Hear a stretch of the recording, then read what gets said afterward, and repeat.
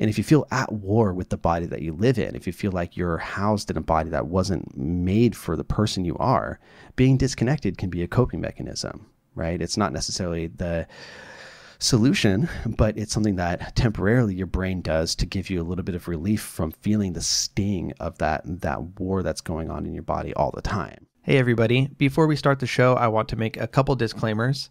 This show does cover a wide variety of topics related to mental health and life in general, and some of those could be sensitive for you. I want to simultaneously encourage you to be brave in consuming difficult content, but also respect and recognize your limitations. So please use your best judgment. I will never be offended if you need to skip a question or an episode entirely, but feel free to feel it out, check out the episode, and just see what happens. If you need to skip, that's okay, but feel free to give it a shot first. I also need to say that while I am a psychologist, I'm not your psychologist, and I'm not your therapist. This is not intended to be direct medical advice, and you should not use this as a substitute for professional help. So with those said, let's go ahead and get into the show.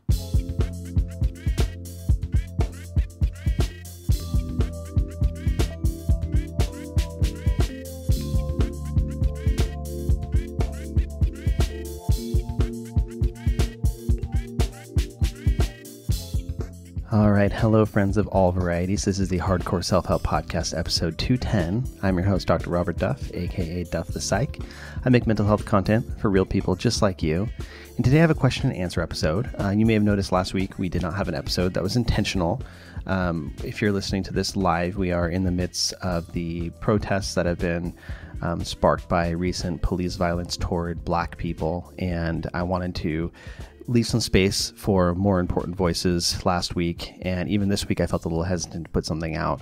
But I think that the work continues. This isn't 1 week of put up a black square on your Instagram and leave it at that. It's something that is ever present, and I want to unequivocally say that Black Lives Matter, that all lives can't matter until Black Lives Matter, and that us white folk have a whole lot of work to do and some really difficult truths to confront about whiteness, about white supremacy, about systemic racism, about the impact of intersectionality on all these things. And if any of those terms don't make sense to you, Google exists. Please use it. Use that as a starting point. I wanted to suggest a couple Black creators that have been really informative for me recently, and I think that they would be great people for you to check out as well. One of which is Sonya Renee Taylor, so Sonya Renee Taylor on Instagram. They are an author, poet, and they share some really, really well said and difficult to confront truths about all of this. And especially if you are a white person, a privileged person like me, I think this is a really important person to try to listen to without being defensive and try to integrate what they're talking about. So that's one. The other is a book, How to Be Less Stupid About Race by Dr. Crystal Fleming. Dr. Fleming is also a really, really great person to follow on Twitter. I think that she uses Always the Self, I think is her at. But if you just search Crystal Fleming, you'll be able to find her. Really, again, another great person that is not going to sugarcoat anything for you. And the How to Be Less Stupid About Race book is a great one. I'm working my way through it. I'm about halfway through right now. And it's something that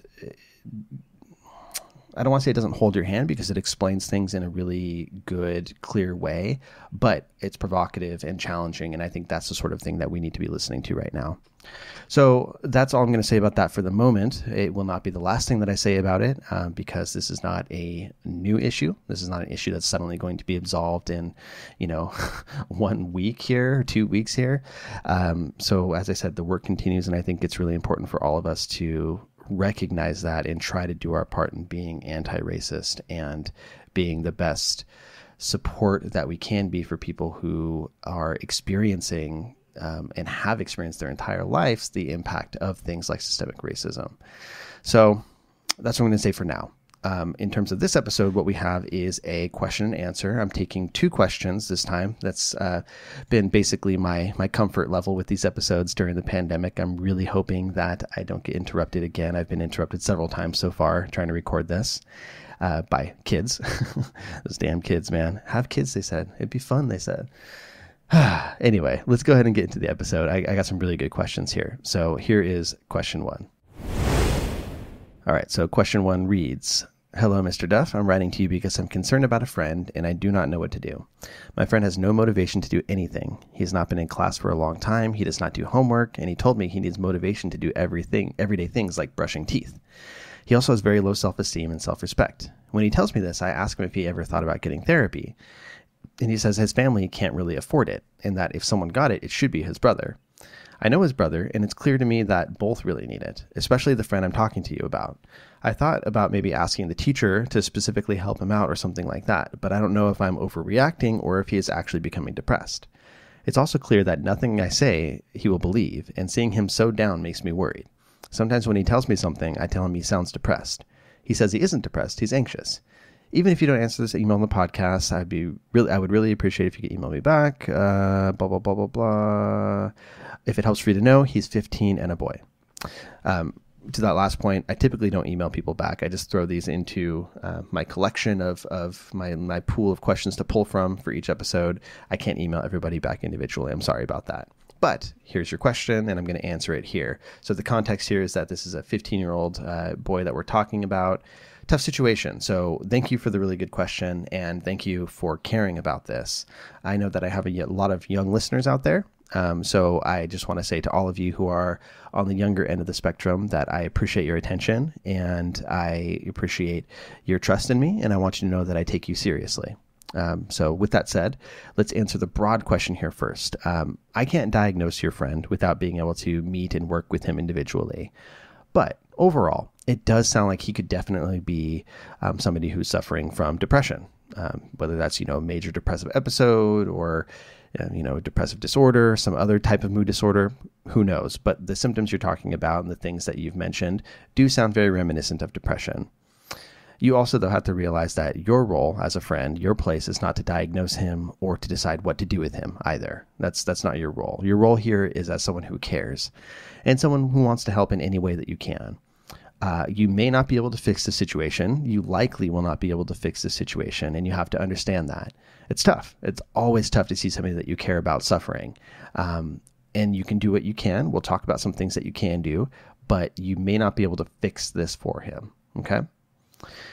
Let's talk about some of the symptoms, some of the things I'm hearing here that suggest what your friend's experiencing might be depression. So you talked about low motivation.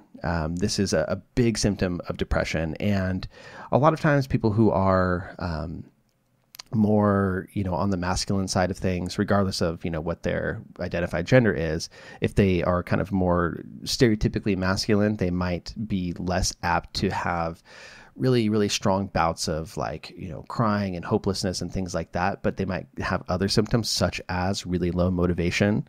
And so when you talked about this friend not even brushing his teeth or feeling like he has to use a lot of effort to brush his teeth, that's very telling to me. I've known many depressed people personally, professionally, and when you're feeling depressed, sometimes the simplest task, like throwing something away rather than just leaving it balled up on the kitchen table, or brushing your teeth, or going back in the house to grab a sweater when you forgot one, something like that. These small tasks seem insurmountable. They seem so difficult to get started with, or it would just take that last shred of your effort that you don't have anymore. So, very simple things like that can take a ton of energy. And so that definitely, strikes me as one of the things that your friend is experiencing. You also get something with depression often that's called anhedonia, literally meaning inability to feel. And it's a symptom where you just don't feel much. A lot of times you're not feeling super sad. You're also not feeling happy at all anymore. Nothing really brings you joy that used to. It's just blank and blah. And so you're kind of just riding this middle of your mood and not feeling a whole lot of peaks or valleys.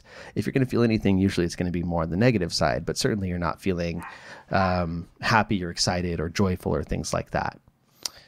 Sorry for the dog barking in the background if you heard that. Your friend also might be experiencing agitation. He said that I'm not depressed, I'm anxious. Well, when you're depressed, you can sometimes get agitated, which means you have like a buildup of like frustration. You can get wound up. You can feel like you're on edge. And a lot of that can feel somewhat similar to anxiety. So that may be what's happening with him, although it's also very common to experience both depression and anxiety at the same time. That wouldn't be uncommon. But absolutely, you can have that agitation that sets in with depression.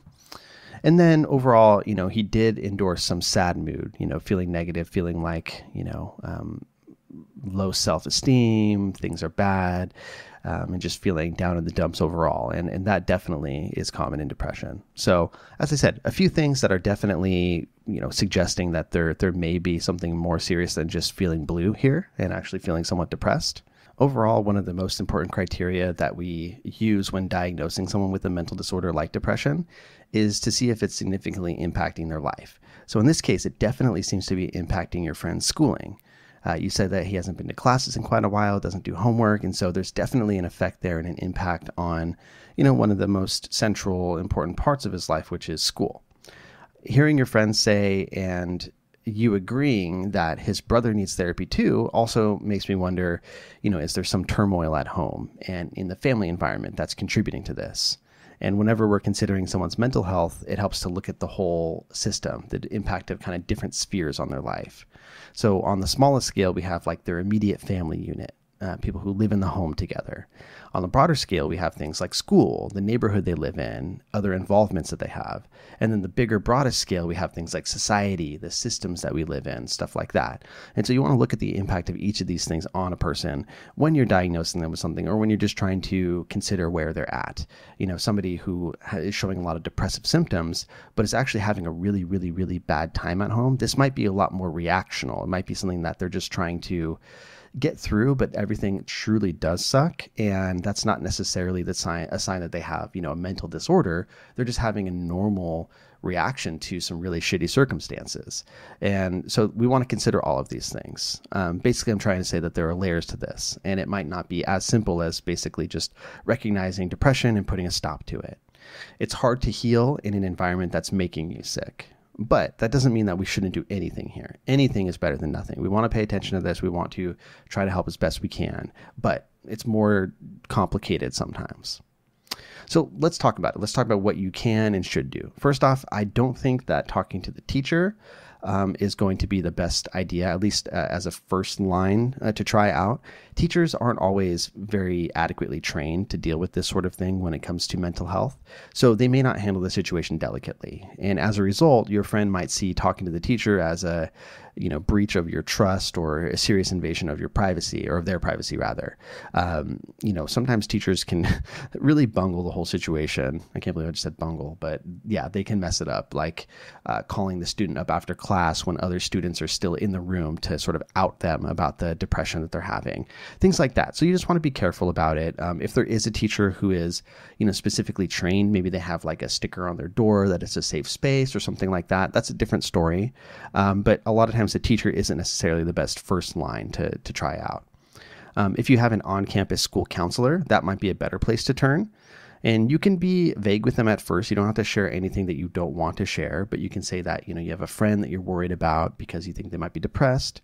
You can explain what you explained to me and ask them for some guidance, ask them what you should do about it. And maybe they have some resources that you can pass along to your friend, some handouts or things like that you can give to your friend. Or maybe they have a nicer way as the school counselor to get your friend in there, to talk with them, to try to approach the situation in a constructive way to help out. So that's a great starting place if you have one available. As a person, you can also educate yourself more about depression, and you can guide your friend towards some resources that you might find. Luckily, nowadays, there are gazillions of awesome videos, blog posts, podcast episodes, all sorts of other media that explain what depression is and give some great coping tips. But overall, I want you to remember that, this isn't your responsibility. You're not going to be able to fix him. And all of this is too much for a kid like you to just take on. So I know you care and you support him, and that's really what matters, that care and that support. Even if you don't think that you're getting through to him, continue to express your care and your concern for this friend of yours. I wouldn't treat them suddenly like they're damaged goods, though. Like, you need to handle them with kid gloves. You need to be careful and treat them completely different than everybody else. I'm sure they still want to be considered to be, a normal kid. So it's okay to have fun and be normal with them too. But when you see them showing these significant signs that seem depression-like to you, keep telling them that, hey, man, I'm concerned about you. Like, I'm worried. I think that you deserve to do better. You deserve to get some help. I don't like seeing you so sad. I don't like seeing you so upset. What can we do about this? Have you checked out that resource that I showed you? Have you talked to the school counselor? Whatever. And your friend may also need to learn that there are different options when it comes to getting help. You said that, his family can't afford it, or he thinks his family can't afford it. A lot of times insurance can cover therapy. Sometimes there are also free options, like local universities might provide low cost or free therapy. I've done that before when I was training. There are sliding scales. There's a whole lot of different options out there that can help somebody to get, mental health treatment when they might not have a whole lot of money for it. And what I would say is that if it's safe for them to do so, the best way to start this process would be to talk to their parents about it. Not you talk to their parents necessarily, but encourage them to talk to their parents about it. Sometimes parents know that something's up, but they can't exactly point their finger as to what. So they see, his lack of trying in school, maybe acting out in certain ways, lack of effort. They may interpret that as sort of having a rebellious phase or just being a punk kid, but they might be missing the point that your friend is actually depressed. And so if that can be brought up to them, they might be able to see things through a little bit of a different lens and, treat their son differently in a way that's constructive and better and try to get him some help. Other starting points would potentially be, family doctor, or, if the parents have somebody that they work with in terms of like a therapist or something like that. Anybody who is in a position where they are, trained to deal with mental health and healthcare matters. But overall, keep caring. Don't try to force your friend to do anything. Give the suggestions gently. Be firm about the fact that you care, that you think that they should get some help, that they're not doing great, but that you're not going to push them into anything. Guide them toward resources. Remember that your role is just to show that you care in the best way that you can. So thank you for the question, and I'll have my fingers crossed for your friend. Hey friends, the Hardcore Self-Help Podcast will be right back after this short message from our sponsor. Alrighty, friends, this episode is brought to you by Thrive Market. They're back again as a sponsor, and they continue to be a perfect sponsor for this period of time where we're not so sure about going into grocery stores in person all the time. Thrive Market gets you high-quality groceries delivered directly to your door, and they're also a great way to help families in need. Thrive Market is an online membership grocery store, and each paid membership provides one to a family in need, such as a low-income family, teacher, veteran, or first responder. You can shop by diet as well, which is great for those who may have medical or ethical considerations. So if you're vegan or you're on the low FODMAP diet or trying to do the paleo thing, whatever it is, you can shop by diet very easily using their tools on the website. And that's very helpful because it's sometimes confusing to navigate those things on your own. Over the past few years, they've also really expanded, and they have a lot of high-quality products such as vitamins, bath and beauty products, and even pet supplies in addition to their food. As far as the food goes, you can get everything from snacks to baking supplies to ethically sourced meat and seafood. They even have wine. What my wife and I did is we used the credit that they gave us toward buying a box of meat. We are meat eaters, omnivores, if you will, and we got a box with ground pork, chicken breasts, all sorts of things that we've been using during the summer as we barbecue and spend a lot of time at home cooking. So that's been really, really great. It came in a nice package with dry ice and insulation. And then after we put the food away, the kids enjoyed using the dry ice with water to make smoke. So that was an extra fun experience for them, and it killed a few hours or a few minutes of time during this quarantine.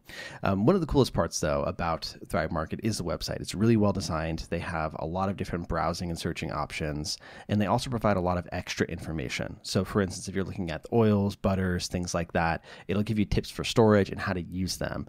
And the same goes for when you're looking at the meat. It tells you, how they use sustainable practices, where the meat comes from, all of that. So they are very, very upfront about that information, and they try to guide you along the way. Shipping is free for orders over $49, which is a pretty low threshold in my opinion, and you can save 25 to 50% off traditional retail prices with your membership. So one last thing I'll say about the company in general is during this COVID pandemic, Thrive Market has really stepped up, and in addition to their normal membership matching that I explained at the beginning, they also been matching donations to the COVID-19 Relief Fund, and the CEOs donated their salaries to that relief fund as well. Their stock is currently up to date. They're shipping quickly again after some initial delays, but they're back to normal. And they were able to hire a lot more people for their fulfillment centers, which they assured me have been done in a way that's very safe and clean and maintaining adequate social distancing and all of that good stuff. So they offer price matching and guarantee that you will make your membership fee back in savings. And if not, they credit your account for the difference at the end of the year, which is pretty cool. So great company, happy to support them. They're truly doing the best they can, and they have a lot of great stuff on the website. It's a really good option for those of us who don't want to go into stores very frequently right now. So if you want to try Thrive Market and become a member risk-free, go to thrivemarket.com/duff, DUFF. Join today and you'll get up to $20 in shopping credit toward your first order. So that's THRIVE market.com/duff to start your free risk membership and get up to $20 toward your first order. thrivemarket.com/duff. And back to the show. Okay, so question 2, a little bit different than the last question. Hi, Robert. I was wondering if you could talk about how you deal with patients questioning their gender identity and how you help them navigate their transness. I'm 25, and up until a few months ago, it had never occurred to me that I might be trans.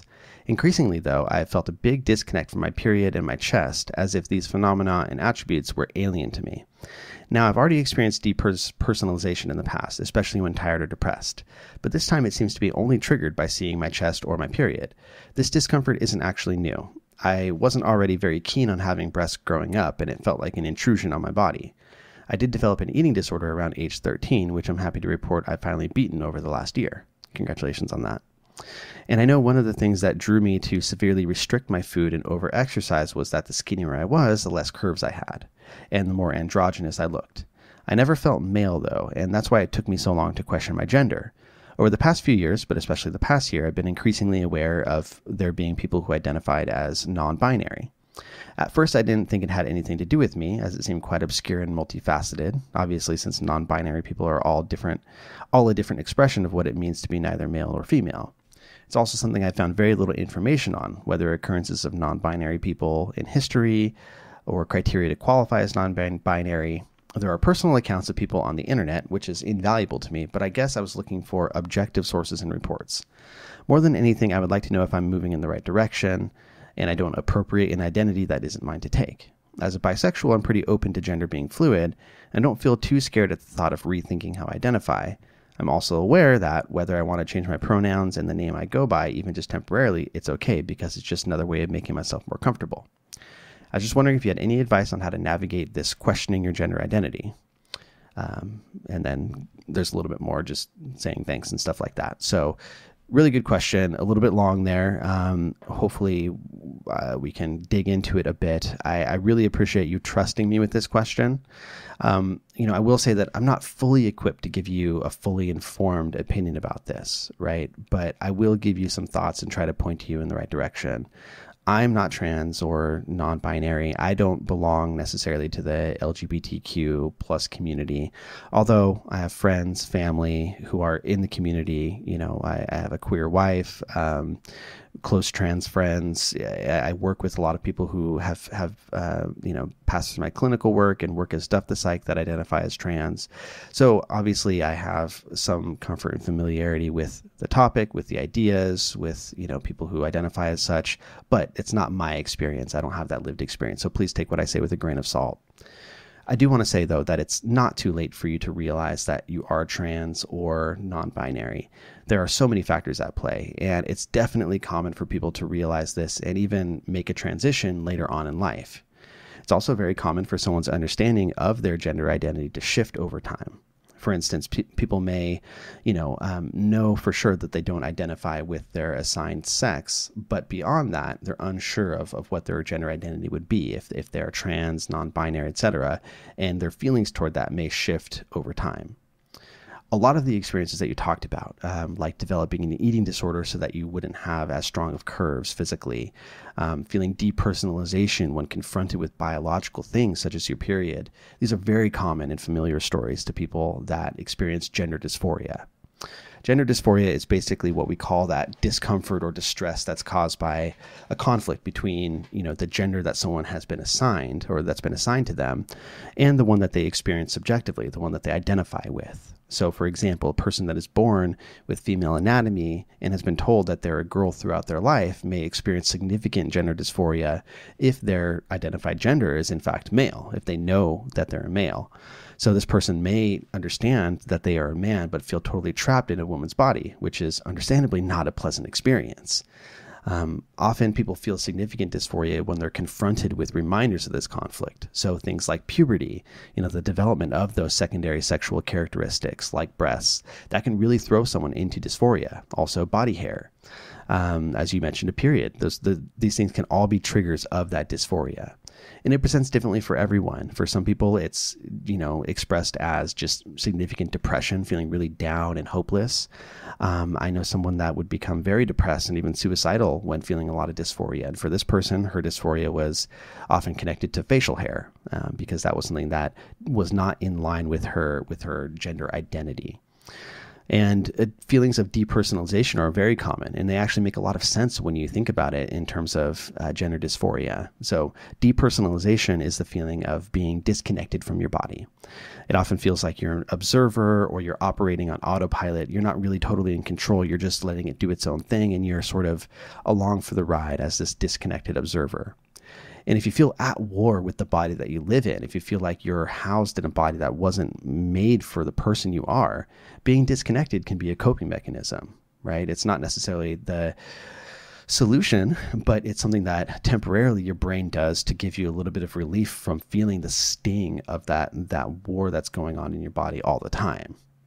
So all this is to say that your experience is totally normal. I just want to validate that. And it's normal for what you're going through. You don't need to feel weird or odd about it. You don't need to question yourself about it. This is the cards that these are the cards that you've been drawn, and the way that you've experienced these things is very normal for that. Obviously, you feel a little tentative because you're still learning about your own gender identity. You're aware that, you don't want to claim an identity that doesn't belong to you. And I could certainly respect that. I think one of the best things that you can do, and you've hinted at some of this, but continue to get perspective from people that have been there. Talk to trans people, talk to non-binary people, talk to people that get it. Because from my lived experience, I can't give you that perspective. I'm a predominantly hetero, cisgender white dude. I can't give you a whole lot in terms of, my own experiences to compare. But there are great organizations out there, right? We have like the Trevor Project and other organizations that are great. They have resources, they have ways to connect people. And with the internet now, there are a lot of resources and communities that you can find and connect to other people who can give you advice from their perspective. So I would say collect these perspectives, talk with these people, see what their lived experience of going through similar things is like, and share what you're going through with them to see what they have to say about it. No one of these people are going to have the master answer for you, but it's through collecting these thoughts and these opinions and these experiences that you can sort of put the pieces together in your own brain. If you have a support network in your personal life, it may be important to engage with them too. Now, that said, you don't have to out yourself to everyone. You don't have to tell people, exactly what you're going through and be completely open about it, because sometimes that's not safe, sometimes that's not comfortable, and you may not be ready for that. But it does make such a huge difference when you have someone that you can trust and that you can confide in. Even if it's only one person, if you have that sort of rock that you can give these thoughts to, and they're going to treat them with care and respect, that makes a really big difference in terms of mental health outcomes. So if you have the ability to do so, do that. Also, if you have the ability to do so, find a good therapist. Find one that focuses on LGBTQ issues in particular.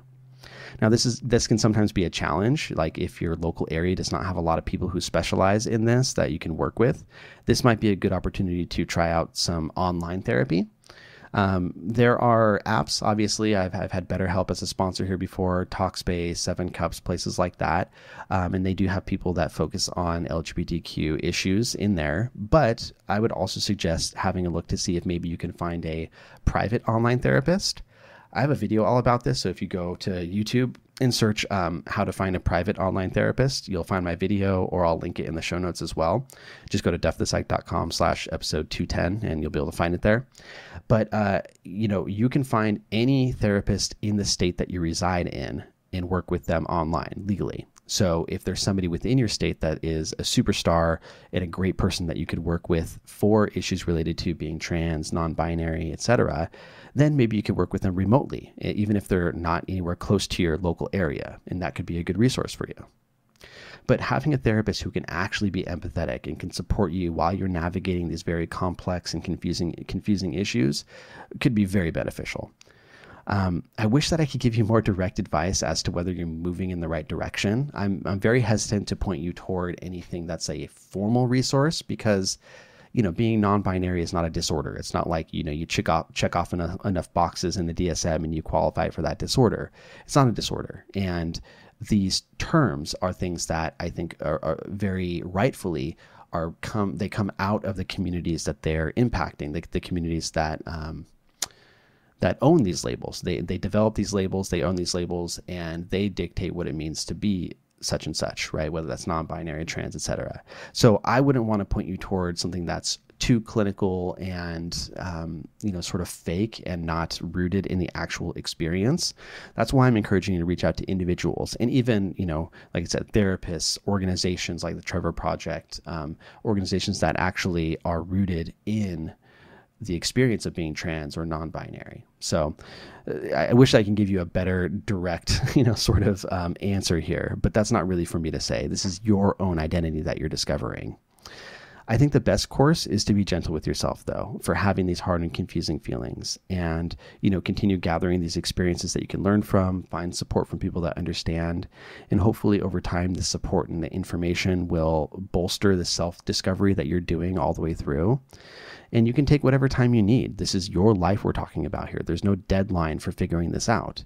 I know it can feel intense, and especially when you're having dysphoria, you may want to make some decisions simply to reduce that dysphoria. And that's understandable, and that's your right to do if there's anything that you feel like you could do to help with that. But don't feel guilty because you're not sure yet or you're not there yet. This is your journey, and it's going to take its own path. But there's a lot of people out there who are ready and willing to support you in that. So thank you for the really good question. Again, sorry that I couldn't give you a more direct answer, and I probably rambled a little bit during this one. My brain is fried today. It's hot as balls outside, and we're all just doing the best that we can here. Thank you for listening very much, everybody. That is the end of the episode. This has been episode 210 of the Hardcore Self-Help Podcast. If you have questions or topics, any suggestions for me, shoot them over to duffthepsych@gmail.com, and I will see you for the next episode. Bye.